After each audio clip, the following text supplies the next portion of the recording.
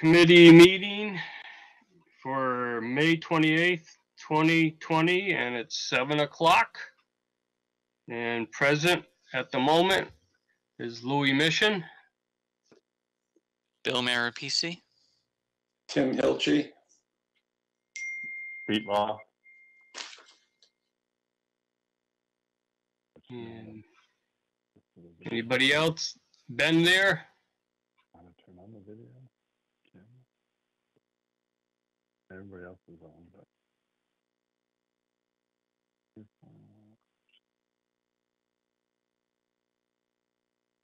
I guess we haven't.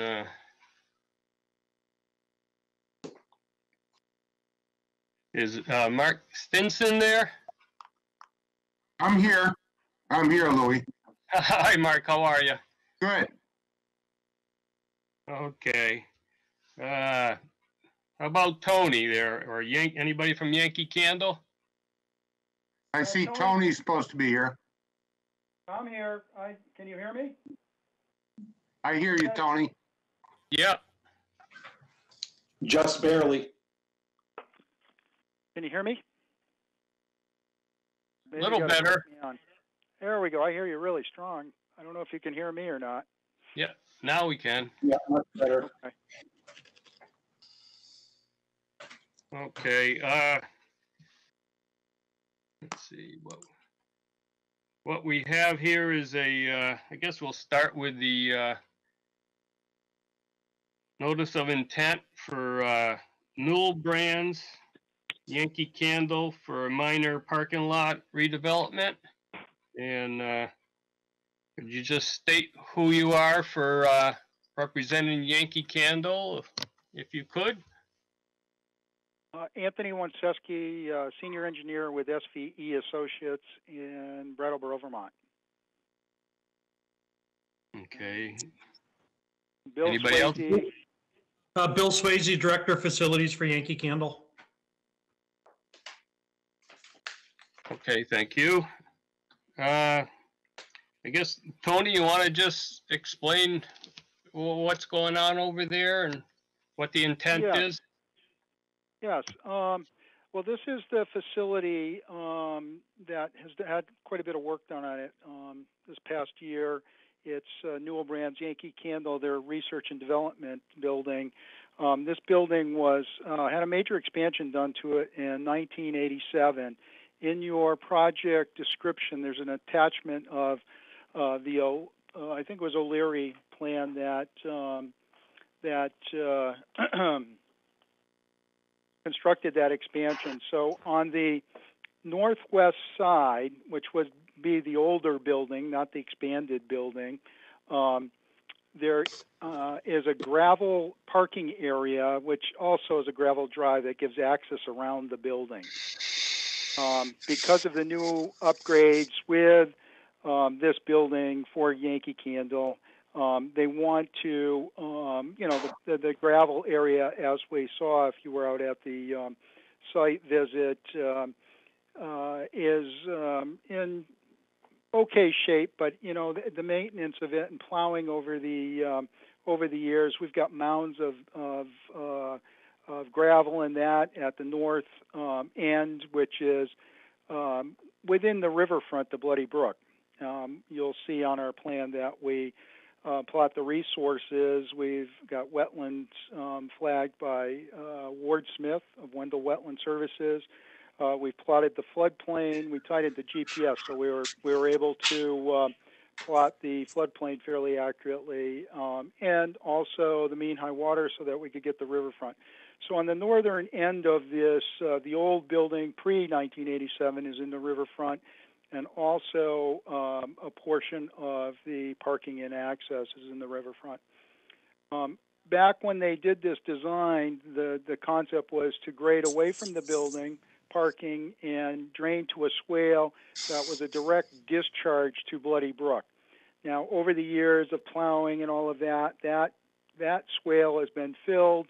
There's piles down at the other end, and so that swale is compromised. It's not function, and in heavy storms, we could get sediment running to the Bloody Brook.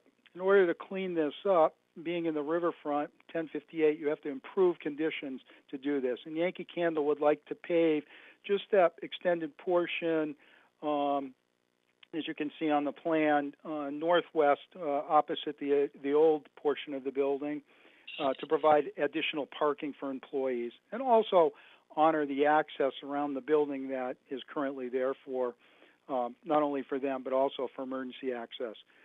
So we're only going to pave what's necessary for operations, and what it would do is match with the paving that was done back in 1987 for the addition there. So we're just going to extend that out.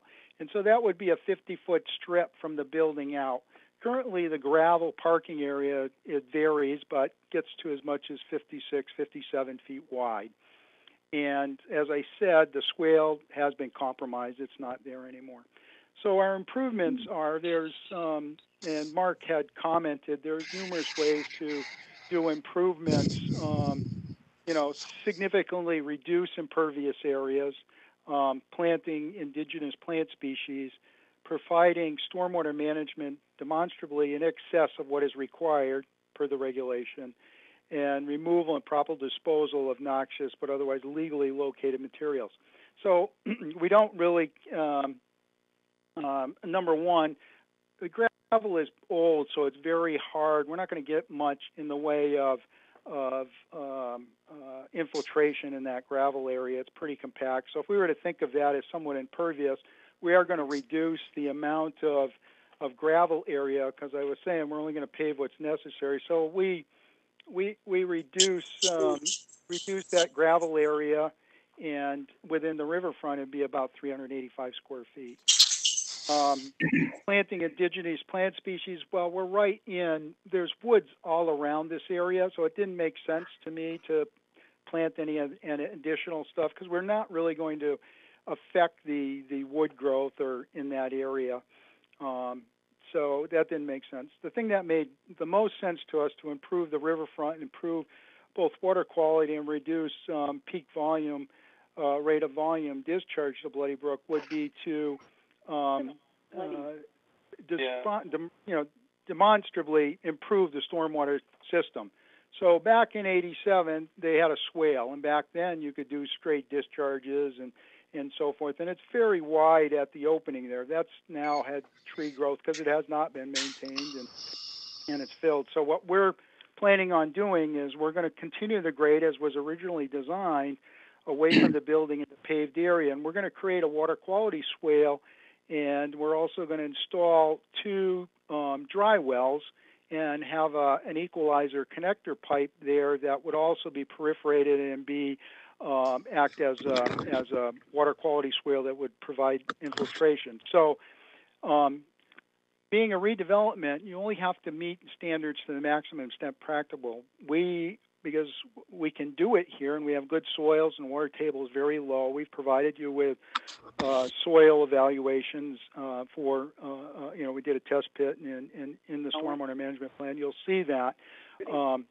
We can go ahead and drain. We can infiltrate the required volume for the pavement that we are going to install. We reduce peak flow for the 10-year storm, and therefore we will improve water quality and slightly reduce peak flow to Bloody Brook from this area, because this water quality swale will be ponded at about 6 inches. So you'll I did see. Yeah, there you go. I don't know if I can get access to it. Can you people see my mouse moving back and forth on it, or no? Probably can't. No. You might have to give me permission to do that. But no, I guess I got it. Yeah, so the 2 circles are the dry well areas, and there's a connector pipe. And at the end of the parking area, there'll be a berm there. So it's going to hold 6 inches of water. If we get more rain, that would fill the dry wells, fill the pipe, get the 6 inches. It will top over then. And what we're trying to do is to provide positive outflow. So we want to somewhat establish what that swale was before, but nowhere near the width that it was as designed back in '87. And we've got an opening through the trees to do that, so we don't have to cut anything to do that. We will be providing erosion control along that northerly edge and anywhere outside of the disturbed area. And it's a pretty simple plan. And if you have questions, I'd be happy to answer those for you.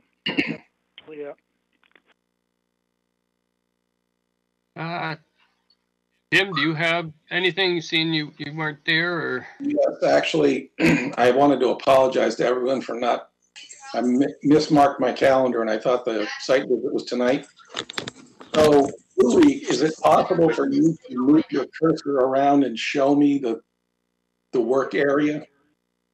Okay, here is 5 and 10 is right here. I'm not sure how you enlarge it or anything. So this is 5 and 10 right here, headed north. And this is the building here. North Street is over here. Yeah, I'm not seeing the cursor. North Street. And here's the front of the building off of Elm Street right here. So it's that parking lot. You can see when you're going down 5 and 10, there's a paved area, and then the trees start, and this area is hard packed gravel. So we did the site visit, Peter and Bill and I, and it really is just going to be minor grading to get the blacktop or asphalt on there. And this area here where they're going to have a swale with the dry wells. Dry wells are right here, these two. And then if there is overflow and everything, it heads down this way, I believe, right, Tony? I can't see your cursor, Louis, but it's that like that finger that comes off of the parking lot to the north. Yeah, that's where. We have minor grading there just to provide positive drainage away from the parking area. And that'll go through the hole in the trees that we witnessed when we were out there. That's why it's kind of turned that way. If you remember when you're out there, you could see that the hole in the tree line kind of turns to the right a little bit as it heads there. And it's still where the end of that grading is to the wetland boundary it's still 65 feet or so away from that natural area that won't be touched. And on either side of that, it won't be touched. It'll be left alone. And the area will be cleaned up. The piles of gravel in that will be removed and, just be cleaned up in that area. So the total gravel area is how many square feet, and you're reducing it by 300 and something? Well, the way I've presented it, because that's the way we typically present it for notice of intent, in the project description, you'll get some information here. The total lot area is 6.1 acres. The approximate total area within riverfront is 75,680 square feet. The percentage of riverfront is in the lot is 28.5%. Previously altered riverfront was 26,530 square feet, and previous permanently altered riverfront is 11,040 square feet. And I get that off of the previous expansion 1987 plan. So then if you look at specific impacts, and this is only in the riverfront, it's not in the parking lot to the south outside of the resource area. Existing altered riverfront area, 3,485 square feet. Proposed altered area would be 3,100 square feet. So we reduced the altered area about 385 square feet, which is reducing that, that gravel area. You'll see, I don't know if you can see it, you probably have to blow up, but there's a dashed line that shows the existing edge of the gravel way, which is right at the tree line along that whole westerly side. And we don't need to go out that far. We want to not touch those trees and provide space in there to create the swale. It won't be very deep because the reason why I have two dry wells there is between the dry wells will be a high point. So you can see from the edge of the pavement, the existing pavement now to that high point, they'll drain about, you know, 50 feet each way. So you got like a little sawtooth action in there. So we don't make the swale very deep. It's not going to be pronounced. And it's just a way of capturing and holding water and promoting infiltration. Even in say springtime when you have frozen ground and no real way to infiltrate with the dry wells, we'll be able to get storm water in there and get it treated and provide some infiltration. Where now we've got some good soil, so when it drains off the gravel, what doesn't discharge out will get into the ground. So we're fortunate to be able to do this type of design because of the soils we have on site. So just so I'm clear, when I'm looking at the Newell Brands building, to the left of it is parking. Is that going to be new parking? Is that the gravel you're covering? Yes, that's existing used area. It's the hard packed gravel. We're just going to pave it so we can clean it up. It'll make the maintenance much better and, in my opinion, reduce potential sediment loading to Bloody Brook. Okay. We'll be trapping all of that in that area. So this is my final topical question.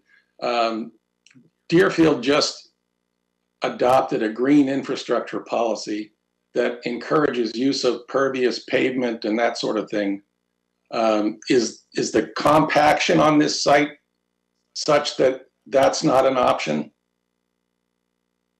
Yeah, there are a couple reasons that I didn't go that way is because I had the room, and this is considered LID. This would be a considered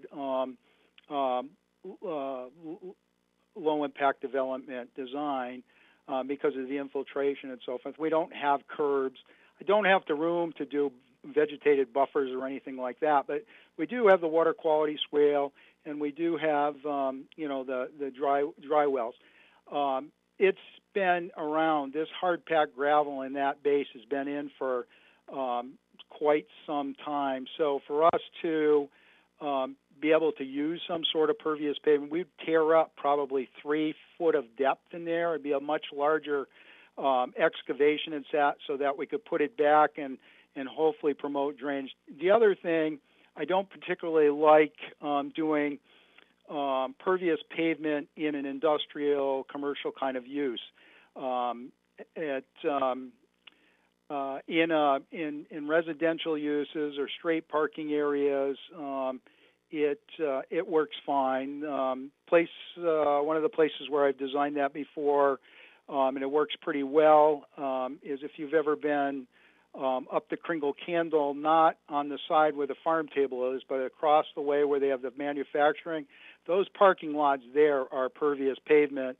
The aisles, though, because they had trailer trucks, that was the first part of the business there, is regular stormwater regular pavement.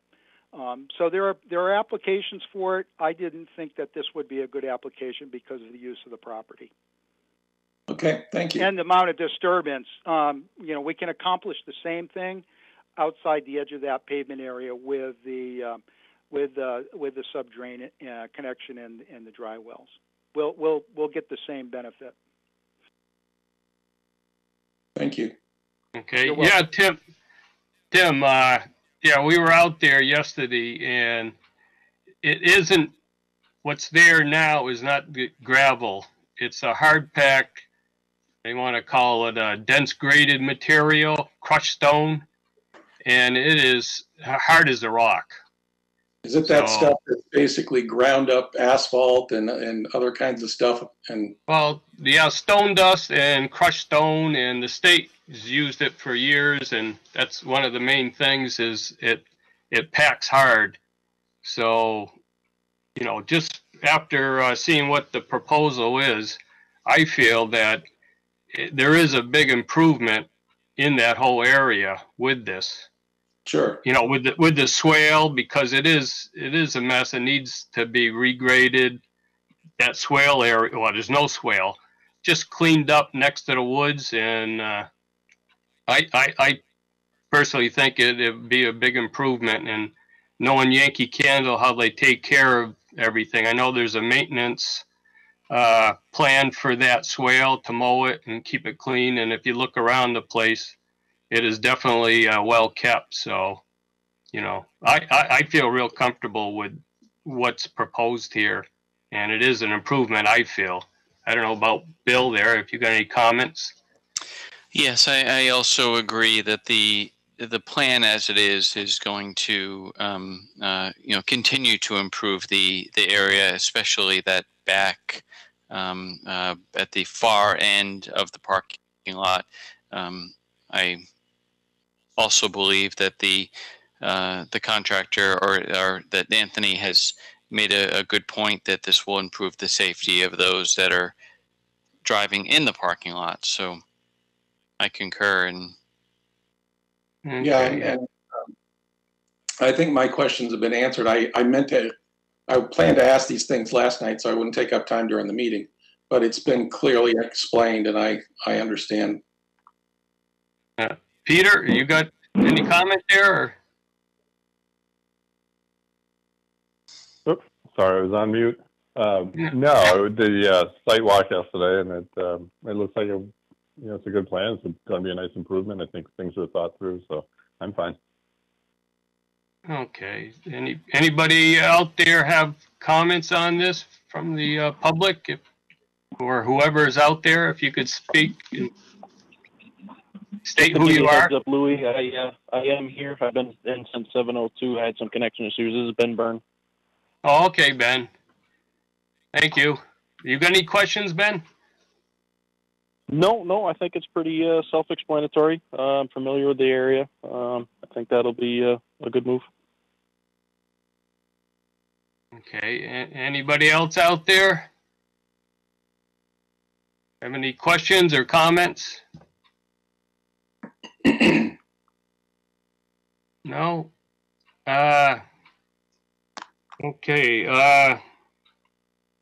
Well, I make a motion that we sign off on the notice of intent here. I have no extra order of conditions to add to it.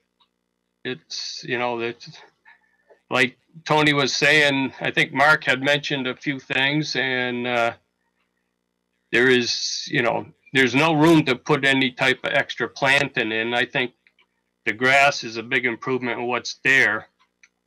And they got the trees right alongside everything. So, you'd be cutting trees down to add trees, I think, or bushes or whatever. So I'm happy with this. If anybody... This is Jen Gannett. I just wanted to say Sharon Rogalowski, or she said she's all set. She typed in a message. So I don't know what that means. She just wrote all set, so maybe she likes it. Oh, okay. Sorry. So that's all right. I'd second your motion, Louis. Okay, yeah, I make a motion that we sign off on the notice of intent here with no added order of conditions, as I feel. I'll second. All in favor? Louis Mission, aye. Mayor PC. Oops. Ben Byrne, aye. Pete Law, aye. Okay. I think we're all set there, other than I think what we'll have to do is, like we did before, is we'll have, next week we'll have Sue in the office put the order of conditions out to be signed in the entryway there by the police station, if everybody can do that. And yep. Ben, you too. Yes, I completely forgot about the last one. I'm going to get down there tomorrow morning and sign those. Those two, okay. Yeah, those two are waiting, so. All right, I think we're all set there on that one, Tony. Oh, that's great. And thank you all for your help, and we really appreciate it. And once you have it signed, if you would have Sue get in touch with me, I'll make provisions to come down and pick up the document and get it recorded, so that we'll have that part taken care of. Okay, on the certificate of compliance, you want to hang in there for that, or? Yes, I will. I'll hang in for that. Thank you. Okay. Let's see. So we have a certificate of compliance for 15 Merrigan Way, the DuPont Corporation. We're waiting on a little more growth of grass and making sure the erosion problem was taken care of, which it was earlier, I believe, and we went out and did a site visit, Bill and Peter and myself, and things are growing pretty good. It's a flat area, and the area where the erosion was, they seeded with sod, and so there's no way there's going to be any flow into that retention basin. So I guess I'm open for comments from the other people here, or anybody who's got questions. No, I in my solo site visit tonight, I think it was much improved from the last time we visited. Everything looks a lot better established, and so I'm fine. Yeah, Louis, it's Pete Law. I didn't see the before pictures, but certainly the after, it looks great. Did a nice job there. And Bill Mayer, PC, I do concur. I saw the before and the after. Definitely the erosion control has been resolved. Okay, well, I make a motion to sign off on the certificate of compliance for 15 Merrigan Way. I'll second that motion. Bill Mayer, PC. All in favor? Louis Mission, aye. Tim Hilchey, aye. Aye. Bill Law, Mayer, aye. PC, aye. Is that you, Pete? Yes, Pete Law, aye. Yep. And Ben?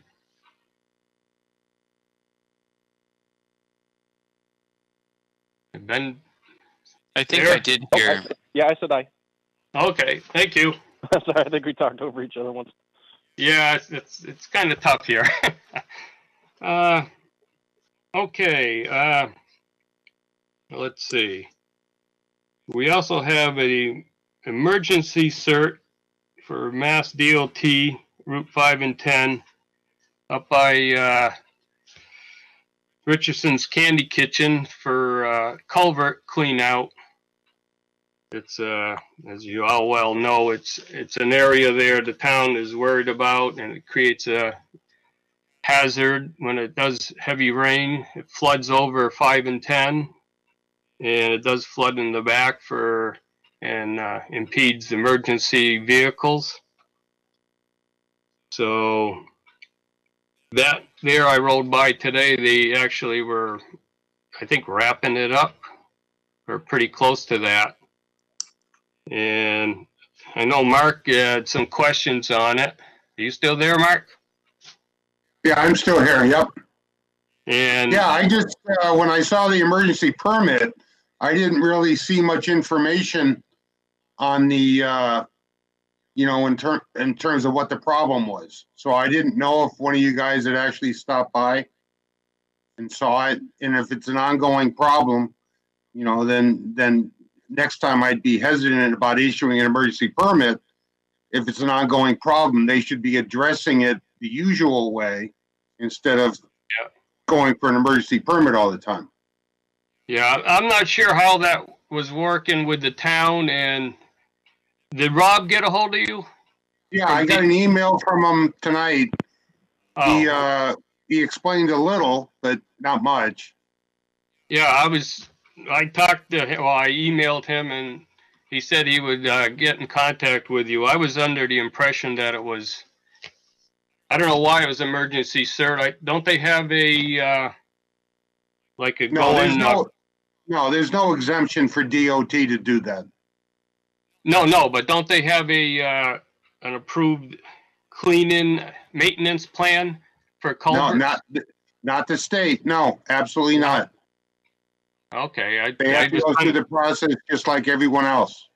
okay, I was kind of under the impression that things were, there's a set kind of standard that they go by, and you know, that's what it was. No, they're subject to the same rules. Okay. So the only thing tonight is just, ratify it just to make it totally legal. Yeah. That's all. No, I wrote, what I did see was, I didn't stop, but it did look, pretty good what they did, and I didn't see, too much of any issues. And Okay. I'm gonna have to take a ride by again, take a look at it, but All right. And I can talk to Rob about it tomorrow. okay. Yeah, no, I just, like I said, I thought it was like some of the town has a maintenance plan for cleaning culverts or something like that. I didn't know how that worked out actually. Okay. I just assumed it would be something that they have a contract and they go through and do the clean out the culverts. Well, the thing is, the towns can have one. They Yeah. would have to submit, what we call bundled notice of intent. But the state, it's not practicable because each district has 50, 60 towns, and they'd have to get a 56. separate Yeah. order of conditions for each town. So it just doesn't make sense for them to do it. Oh, okay. No, I thought maybe because of that, DEP gives them a blanket. So they got to go to every town if they're going to go in and do some cleaning. Is that Well, it? They typically don't unless it's an emergency. Oh, okay. So they don't do this routinely. Yeah. All right. Okay. I only heard about this last week from the Municipal Vulnerability Preparedness Core Group had a meeting, and Kevin Scarborough mentioned that there was some emergency work taking place, and that during this emergency that they had a 30-day window to do something, and that they were already starting it. Is that something that, Mark, you could say anything about? The emergency permit that was issued is valid for 30 days. And there is no ability to extend it by the commission. Any extension has to come through DEP. So the permit that Tony issued, or that Louis issued, was good for 30 days, period. And you can set conditions on that, just like you would for an order of conditions or anything else you issue. Okay. All right.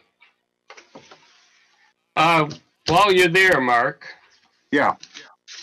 I have a question, and I know you had a couple comments on our minutes. Yeah, just clarification, that's all. Yeah, I agree with you. I didn't look them over here, just looking at them now beforehand. And I see what your comments are. The questions I do have on that notice of intent. Which one? On the Kelleher Drive. Oh, that one. Yeah. The last month's minutes. Right. And I don't know if anybody saw those other comments, but under Yes, the order. Okay. I was going to say we received the minutes. We didn't see the comments. Okay. On the order of conditions, under B, findings. Yep. My question is, and I'm not sure, is there's boxes to be checked off there. Right. Yep. And, you know, I guess a lot of times, Priscilla was the one that did a lot of this. Yep. And so Sue. So you basically can check everything off except for land containing shellfish. So when the interests of the act mention shellfish, it's actually referring to coastal waters. Okay. Shellfish out here, the mussels and stuff you see in inland waters, they're actually under the section for protection of fisheries. So the riverfront, the bank, the land underwater, those are all presumptive. You presumptively protect all the interests of the act. So you can check everything off except for shellfish. Okay. So what Louis is talking about, for the other guys who don't have a copy in front of you, is just the order of conditions, filling it out. That's all. Yeah, when you go to sign the next one, we'll have to have the same thing on that, I believe, right, Mark? Is that's the understanding then? Well, if you don't have a private water supply there, you don't have to check it off. Yeah. If you're out in the wood, if you're out beyond the range of municipal water, you don't have any public water supply, so you wouldn't have to check that off. You can check it off. It doesn't really matter. It's better to check off too much than too little. Okay. Yeah, now I wasn't sure. I didn't want to check off anything that, I shouldn't have there. Okay, so under the order of conditions. So did you guys already issue that, or are you getting ready to issue it, or what? Well, we're waiting for one signature. Oh, okay. Is she going to do that online on EDEP? I mean, I can work with her on the phone doing that. I'm not sure. She's. I know she hasn't done it before, I don't think. Right. She said she wasn't sure what she's supposed to do. I talked to her today. Well, that's what I'm here for. I can give her a hand. Right. And she won't be until Monday, so I can talk to her and what I did do is we put in the order of conditions,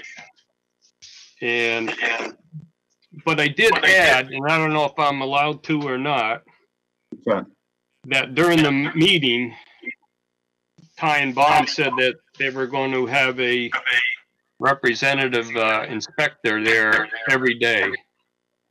So I included under the order of conditions, the engineering firm will be required to have a representative on site at all times during construction. I don't know if that's all right or not.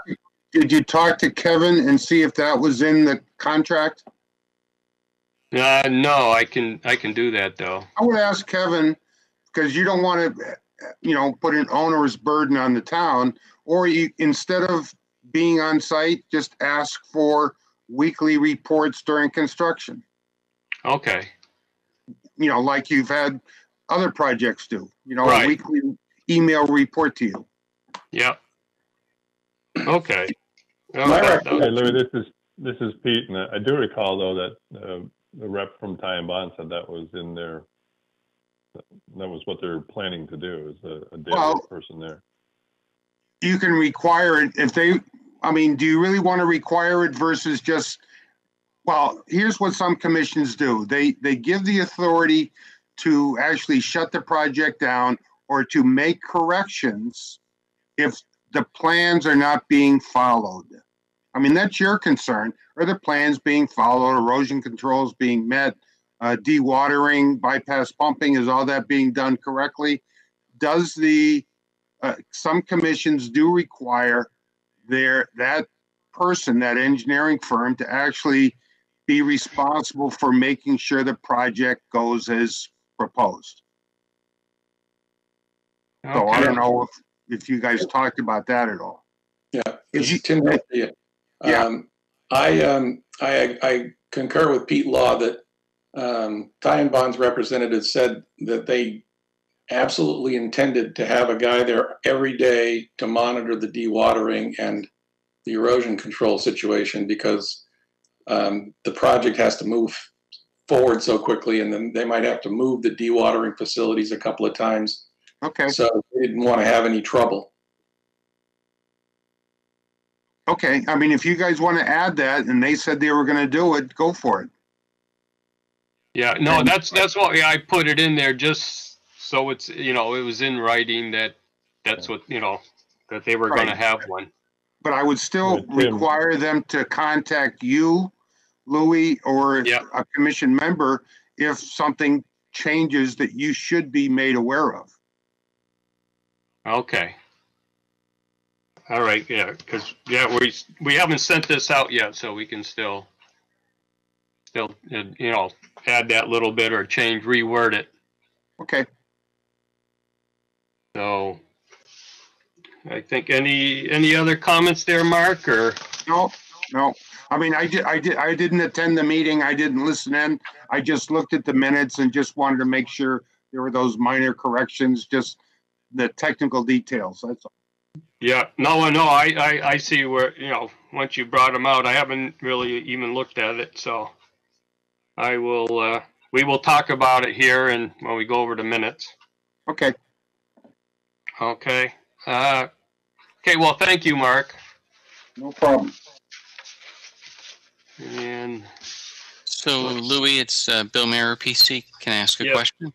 you can.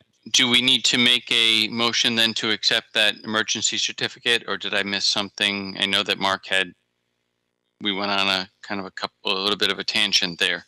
Should we just make that official? Yeah, we can make it official.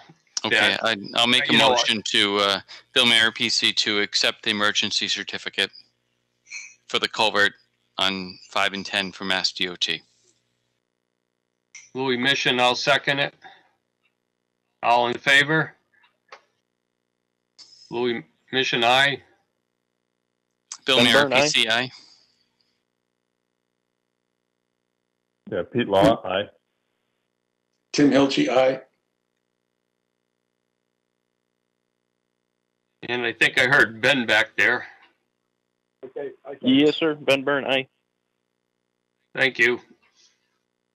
Yeah, what usually happens is just I have to sign it to get it going, I guess, and that's pretty much it. Just at the next meeting, we're supposed to talk about it. And Well, that's correct. Yep. and So the motion in the minutes would be, the commission has ratified the emergency cert that you signed. Yep. okay. Thank you again, Mark. Hopefully we don't have too many of these. Okay. I agree. For the minutes now, has everybody looked at them, or do they have them there in front of them at all, or? Yep. Bill Mayer, PC, yes. Okay. Mark, if you go under new business, we got it says RDA for Kelleher Drive culvert on the minutes last month. Yep. It should be an NOI because that's what it was, a notice of intent for that culvert. So that has to be changed. Okay. And just below that, tie and bond, we will talking about the mitigation efforts. Work will affect the 200-foot, it's riverfront area instead of the 200-foot buffer zone. It's considered a riverfront, a 200-foot, because of the stream there. And down where it's the RDA motion made by myself, that should be a notice of intent also. And I think anybody else see anything that should be added or changed or? Nope. Nope. Negative. Repeat, no. Bill Mayer, PC, no. So I'll make a motion to accept the minutes as changed by Louis Mission. Tim Hilchey was second. All in favor? Louis Mission, aye. Tim Hilchey, aye. Bill Mayer, PC, aye. Pete Law, aye. Ben Byrne, aye. Okay. Let's see. I think, of course, it's kind of tough to have any mail to review. I think it's, and I haven't heard anything that's really pending, so I don't guess we have any mail to review. So I guess we can set up for the next month's meeting. I don't know what's scheduled, if anything, yet, but we can, let's see, schedule it for, I think it's the 25th, June 25th. Last Thursday in June. Does that look right? Anybody see it? That looks like a date. Looks good? Yeah. So, Yes. Yep. The one. so guess we can set it up for June 25th. And I'll keep you guys updated on when to go in and sign the forms there. I got to talk to Sue Monday, so hopefully she can have them, you know, done up, ready to be signed Tuesday. Okay. If that work? Bill Mayer, Yeah. PC, yes, works for me. Okay. So what is it? 7:50 we can call it. I guess we can, unless there's anything else out there. Anybody, any other comments out there in the virtual Good seeing world? you guys. Glad you're, glad everybody's still healthy. Good to see you. Yeah. Thanks, Thanks. Mark, for all the help. Thank you very much, Mark. All right. Good night. So maybe a meeting to, a motion to adjourn at 7:50. I have 7:48. That sounds fine. I'll second that. Louis Mission. Tim Hilchey, aye. Ben Bill Byrne, Mayer, aye. PC, aye. Louis Mission, aye. I guess everybody's ready. Yeah. Pete Law, aye. No, that went pretty good. Yeah. Good meeting, Louis.